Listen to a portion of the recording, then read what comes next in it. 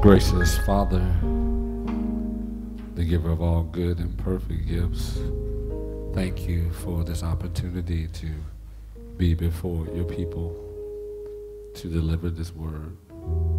Those who are here and those who will be looking at us through our website, our YouTube channel, speak to both, dear Father. Those who hear the word now and those who will hear the word later. Let not your word come back void.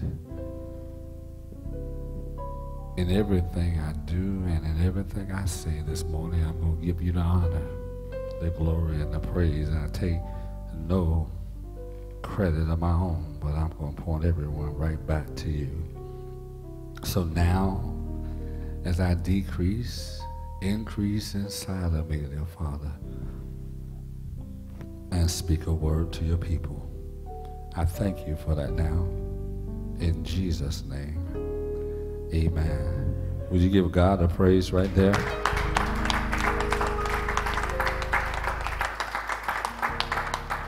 Thank God for our male chorus. Amen. Come on. You can join. You can join. They're recruiting. You can join. You can join. Amen. Amen. Real quick. Let's go to the word because I want to make the book talk today. Amen. Let's make the book talk. The gospel according to St. Luke chapter 8. The gospel according to St. Luke chapter 8. I want to look at the 38th verse. You may have your Bible, you may have your tablet, you may have your phone. However, find the word. The gospel according to St. Luke chapter 8.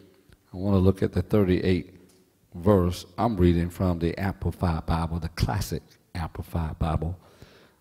Listen to what it says. But the man from whom the demons have gone out kept begging and praying that he might accompany him and be with him.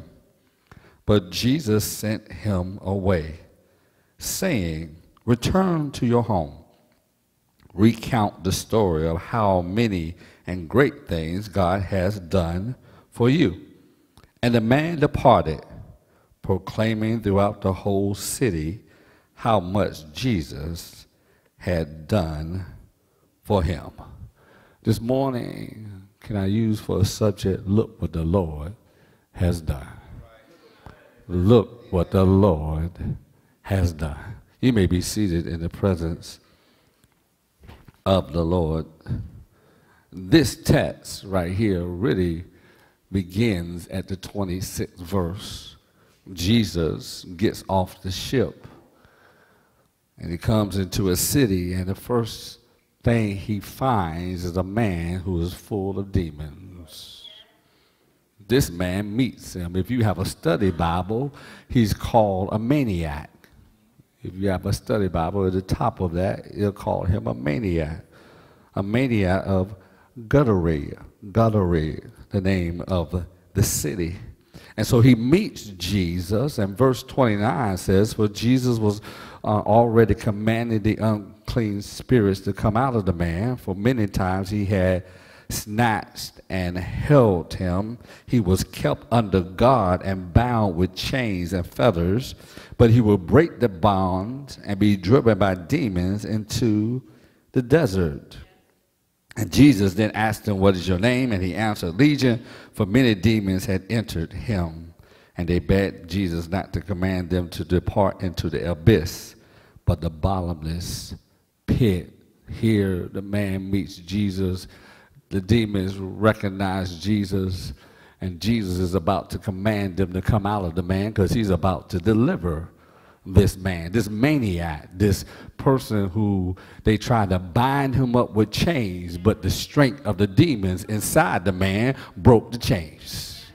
And they put him under guard, but they couldn't handle him. So that's why he was in the wilderness, because nobody wanted to deal with this maniac. But Jesus comes into the city and he meets the maniac, and he's beginning to cast the demons out of the man. And the first thing the demon says is, don't send us back to hell. Can I hit a side note?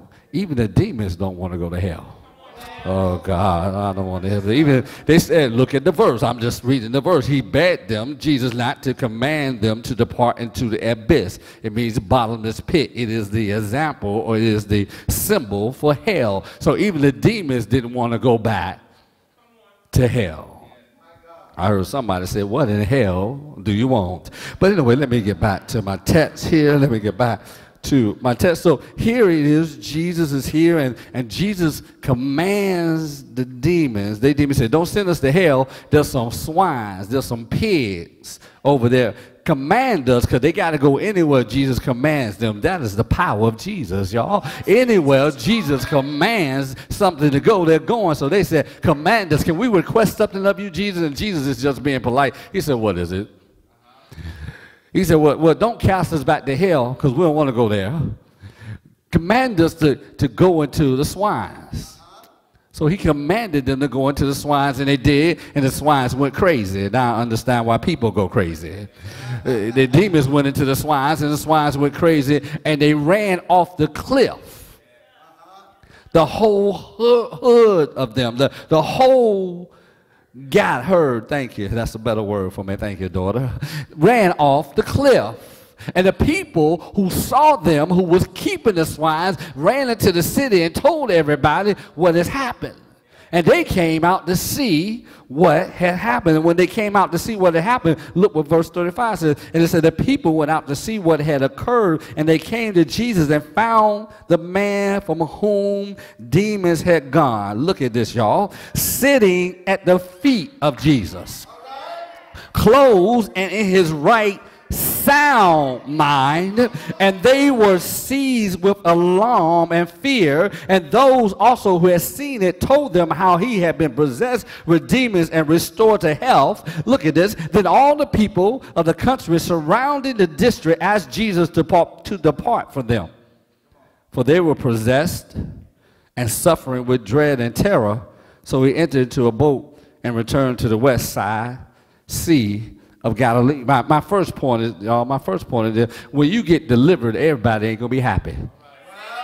Oh God, oh God. When you get delivered, everybody is not going to be happy. You would think, since this man was such a maniac, that the city would be happy. The crazy man ain't crazy no more. I can let my children walk past the graveyard now. I can let them go to school by themselves. We don't got to worry about the maniac. But they were too scared of what had happened to the demons.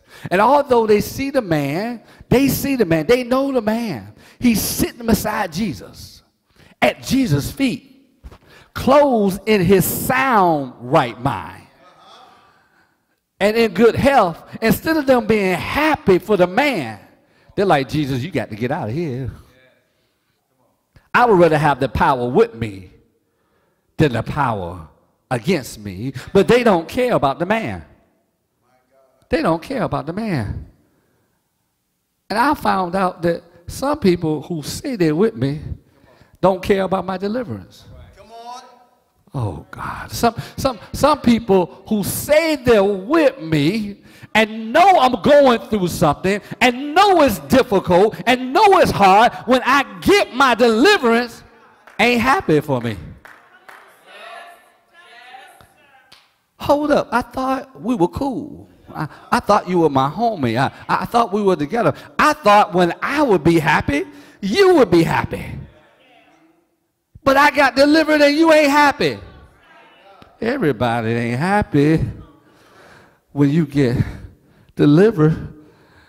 And these people weren't happy that Jesus had healed the man. Now, I thought something was very interesting here in the text here. Now, the man was possessed with demons. But the Bible said that when the people came out, they were possessed with fear. Hold up. I thought the man had demons, and the man got delivered. But now the man get delivered, and the one who was possessed is healed, and the ones who were supposed to be healed are now Oh, God. So I've learned something. Maybe you're scared of my deliverance because you know what God's going to do with me.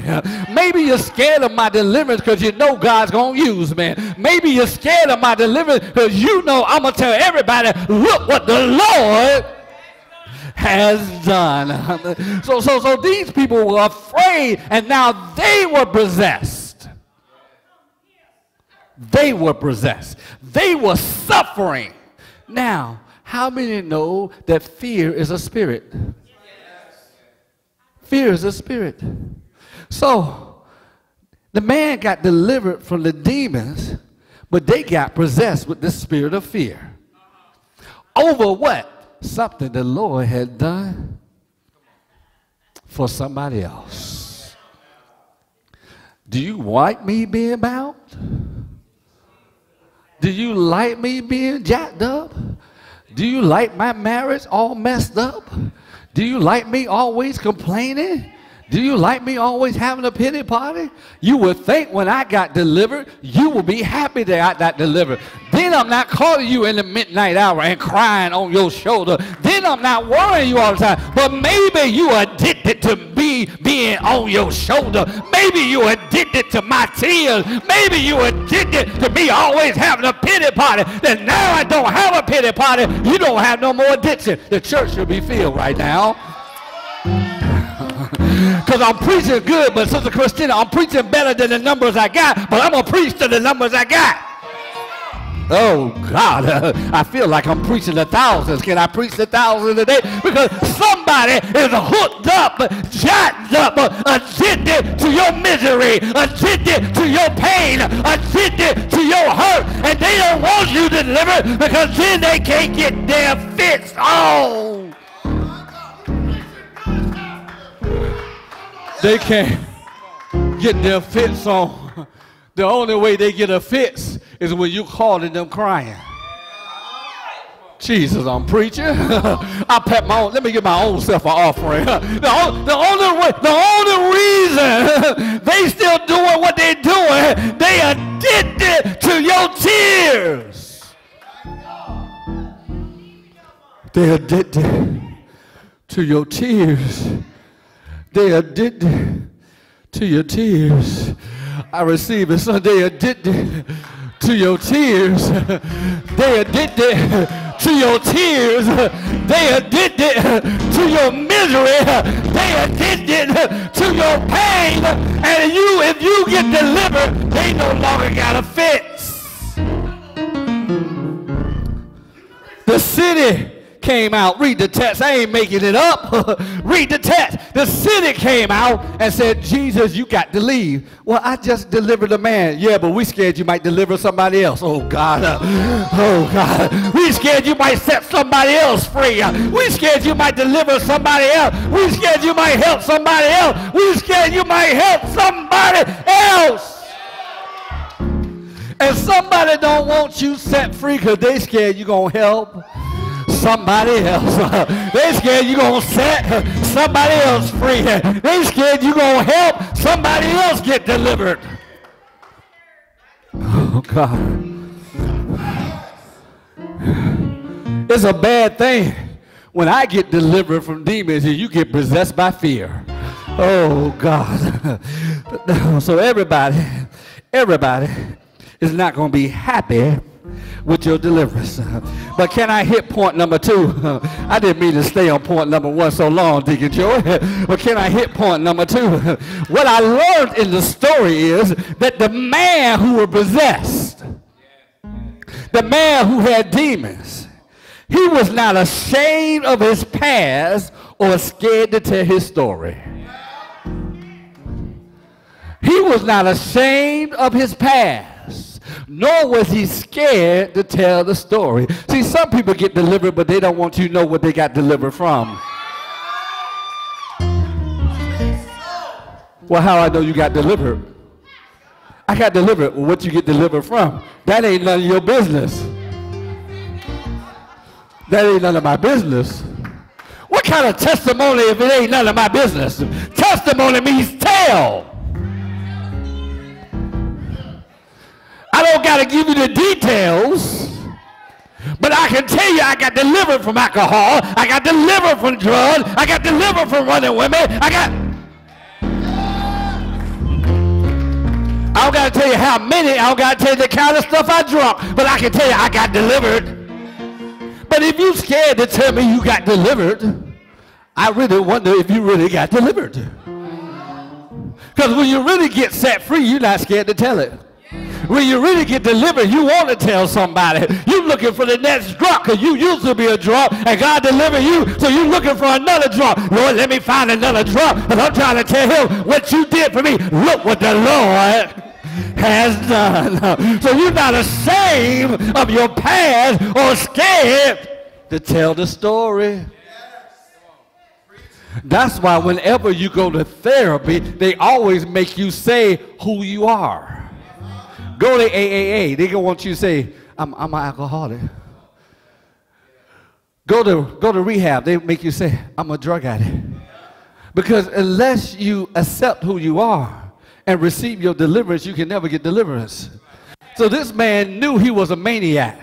He knew he had terrorized the whole city. He knew people didn't like him, but he was not ashamed to tell. Look at the text I read originally. It said that he begged Jesus to go with him, but Jesus said, no, you can't go with me. Go to your family and tell them. And the Bible said he proclaimed, or he published, like a book, he published his story. He wasn't ashamed. Can I hit point number 3 and I'll be halfway done? Can I hit point number 3? Because you're not ashamed of your past and you're not scared to tell the story when you've really been delivered. But also this man right here, this man who was possessed with the demons, he was willing to be God's billboard. He was willing to be God's billboard. Now, before you get happy about that, let me tell you what that means. Let me tell you what that means. Because what that really means is that he won't scare to be identified by who he was in order for God to get the glory for who he is now. So how did they identify him? Isn't that the man that was possessed with the demons? Isn't that the one that marriage was broke up? Isn't that the one that used to be an alcoholic? Isn't that the one that used to be? See, he wanted to be God's billboard. So when you got to be God's billboard, they got to identify you or who you were in order to see that you were delivered. So everybody who saw the man said, ain't that the one that used to be possessed? Ain't that the one that broke all the chains? Ain't that the one that used to run around naked? Ain't that the maniac? He said, yes, I used to be. See, he wasn't scared to be God's billboard. And when you're not scared to be God's billboard, then you are identified by who you used to be. See, the only reason you don't want to be God's billboard is because you're still scared you may still be what they said you used to be. Oh, God. Oh, God. See, you don't want somebody to tell you you're the ex-drug addict because you still got drugs on the side. And one of your homies who you said, that's the ex-drug addict, they said, what you mean ex? He was shooting up with me last night. Oh, God. What you mean ex? That's the one that used to drink and get drunk. What you mean used to drink? He had a fifth with me last night. Matter of fact, we supposed to meet again and get another one tonight. See, the only reason you don't want to be identified who you used to be because you ain't used to be. I know that ain't good English, but I'm telling the story here. The only reason you don't want to be identified who you used to be because you ain't used to be. You still is. Oh, God. And when you still is, you're not willing to be God's billboard. Because when you're God's billboard, they call you what you used to be. And you identify, that's what I used to be. That's what I used to be. That's what I used to be. That's what I used to be. I'm not that anymore. I'm not scared to be. I'm willing to be God's billboard. But can I hit my 4th point and I'll be out, y'all? Smells of chicken frying. Can I hit my 4th point and I'll be out? I promise you, I'll be out. I don't know how quick, but I'll be out. My 4th point said, check this out, y'all. Check this out. You can't let the lack of excitement, joy, and enthusiasm of others hinder you in any way. Let me say it again. You can't, see, you expect somebody to be happy for you, but if they're not. You expect somebody to have enthusiasm for what you're going through. But if they're not, you expect somebody to have joy for being delivered. But if they're not, so what? That's the bottom line. That's the bottom line. Brother Wesley, you expect somebody to be happy that you're married, but if they don't, so what? You expect somebody to say, you see my newborn child, you expect them to be happy, but they jealous because they wanted it to be their newborn child. But so you say, so what? See, that's the problem. We're too busy hooked on somebody else's excitement. You're too busy hooked on somebody else's enthusiasm. See, I don't need your enthusiasm if I'm happy. Oh, God, they're going to catch that on Tuesday. I don't need nobody else's enthusiasm if I'm happy. If I'm already happy, if you're not happy with me, it really don't make me no difference because I'm happy. Let me win I'm not going to play the lottery, but let me win the lottery. I don't care if you're happy with me or not. I'm happy because I'm counting $100 bills. You don't got to be happy with me when I'm happy. And too many people determine let other people's lack of enthusiasm. See, I've learned this, y'all. Some people I don't tell what I've done. That way I don't got to worry about them not being happy, Deacon Joy. You tell somebody that you got a new car and they're like, oh, I saw y'all new car and I said, Elder, is that new? He said, yeah. I said, good God. Yeah, I sure did. I was at Go Look Around. I saw Deacon Joey and Sister Christian. I said, hold up, is that new? Elder said, yeah, that's new. I said, good God, that's like, yeah, but you happy when somebody else happy. You're happy when somebody else get delivered. But if you're not happy with me, so what? I'm still driving something new. If I had said, oh, Deacon Joey's still driving something new. Whether I'm happy with him or not, it's still driving something new. And that's the problem. If God has delivered you, stop waiting for somebody else to get happy. Get happy all by yourself. Stop waiting for everybody else. See, if I'm gonna be happy, I throw the party myself. You don't gotta throw the party for me. I throw it myself. I'm gonna throw my own party. And if you don't show up, that's fine. It's more for me. Oh, y'all ain't gonna help me there. Well, I invited all these people and nobody showed up. So what? I'm still having a party. Because the ones that show up are the really ones that are happy for me. We too busy worrying about the number. I'm not worried about the number. I'm worried about the quantity. I'm worried about the quality, not the quantity, the quality. I'd rather have 5 that got quality than have 100 who don't like me. Oh, God, you mean I'm feeding 100 people that don't like me? Let me feed 5 people who like me. Let me feed 5 people who are happy that I'm making it. Let me feed 5 people who are excited that God is working in my life. You got 100 people and none of them can stand you and all of them talking behind your back and all of them want to see you go down. You feed 100 people that don't like me, don't like you. I'm going to keep my money in my pocket. I'll feed the 5 who love me. Oh, God. Oh, God. My wife did something in marriage retreat. I thought it was so interesting, Elder. My wife did something in marriage retreat. She said, if you had to go back and you can only invite 10 people to your wedding, how many? 11. If you could only invite 11 people to your wedding, who would you invite? Now that you know who's ready. Jesus. See, when you first get married, you invite everybody because you think everybody happy for you. But somebody looking there, look at the dress she got on. If I was me, it should be me. I don't got that dress. So I knew, can I be honest? Can I be honest? Can I be honest? I don't care if it's on tape or not. Can I be honest? I knew I had some haters at my wedding. Oh, God.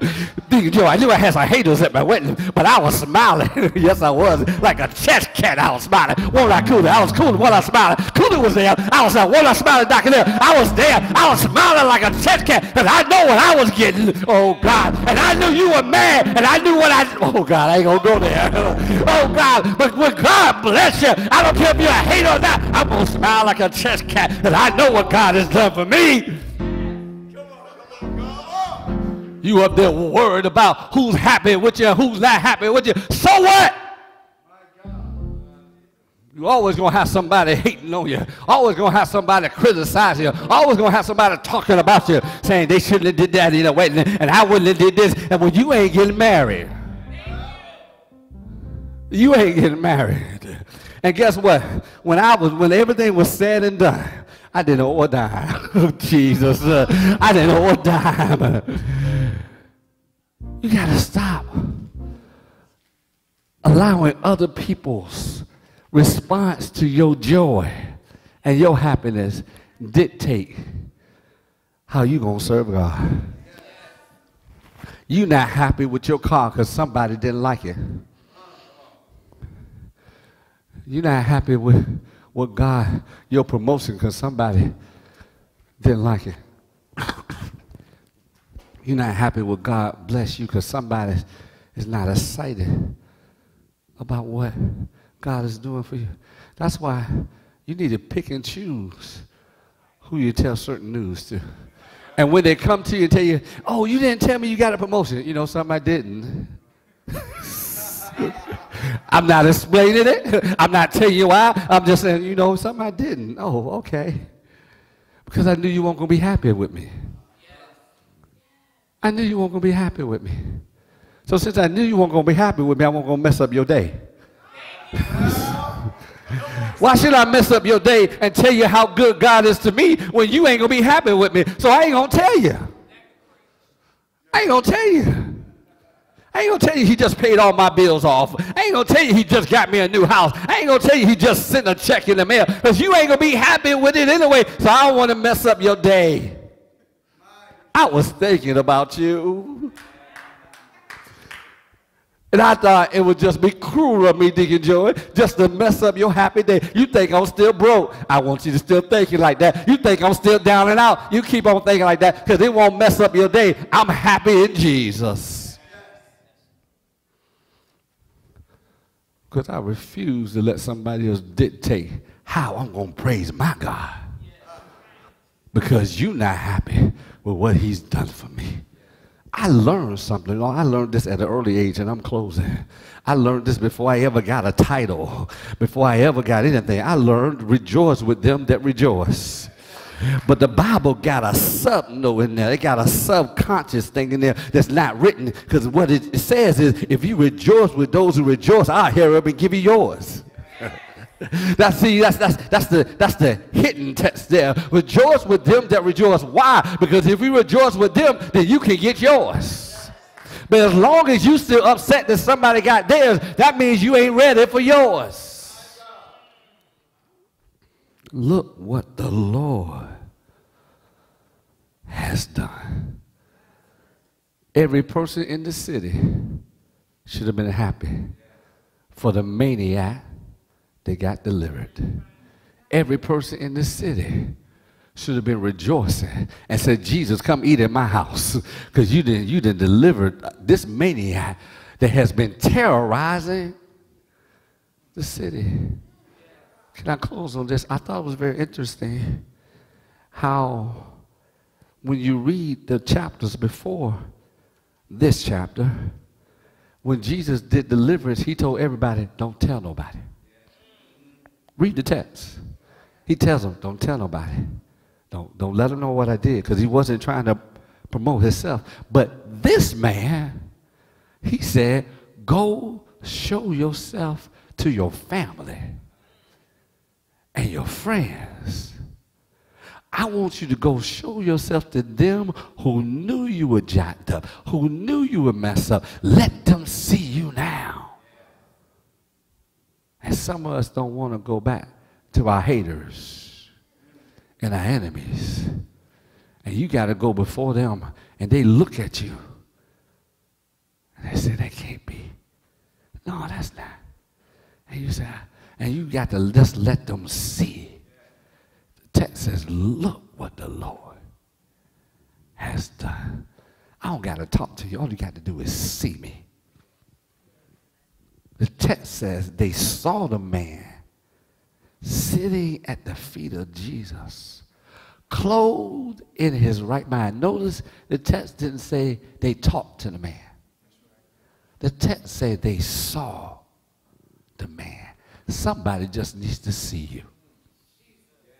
Oh, God, I'm going to get out of here, Mr. Harvey. Somebody needs to. The last time they saw you, you were crying. The last time they saw you, you were throwing fits. The last time they saw you, you were having a pity party. The last time they saw you, you were throwing in the towel. You weren't ready to throw in the towel. You were throwing in the towel. The last time they saw you, you were going through. But all they need to do is see you now. And they'll know it was nobody but God that brought you this far. Look what the Lord has done. Come on, give God a praise right there.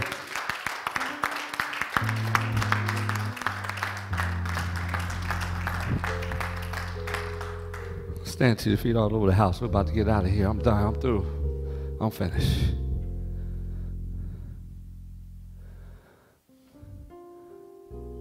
Jesus told the lepers, go show yourself to the priest. Why? Because only the priest could affirm and ratify that they were clean according to the law. May I propose to you in this house that God is telling you to go show yourself to some people, because they're going to affirm and ratify that God's been good to you. I'm gonna mess with some people because Deacon Joe, y'all been married how long? 12 years. You need to text somebody and say 12 years. It's almost 12. Don't argue in church over. I'm trying to get y'all to 13. You need to text somebody and say it's been 12 years. Oh God, Jesus! You need somebody who said you wouldn't make it one. You need to text them and say it's been 12 years. Somebody who said we wouldn't be around, that we're going on 8 years. Somebody said y'all wouldn't make it a year. I'm gonna text them and say it's been 8 years. Somebody who said you wouldn't be sober for 30 days. It's been 7 months. Somebody who said you couldn't get out of this dilemma. You couldn't be happy. You gotta text them and let them know I've been happy for this. You gotta show yourself to somebody else and let them know. Because somebody put their mouth on you. Oh, Jesus. I feel the Holy Ghost. Somebody put their mouth on you and said you wouldn't do this and said you wouldn't do that and said you won't be that. You need to test them and say, look what the Lord had done.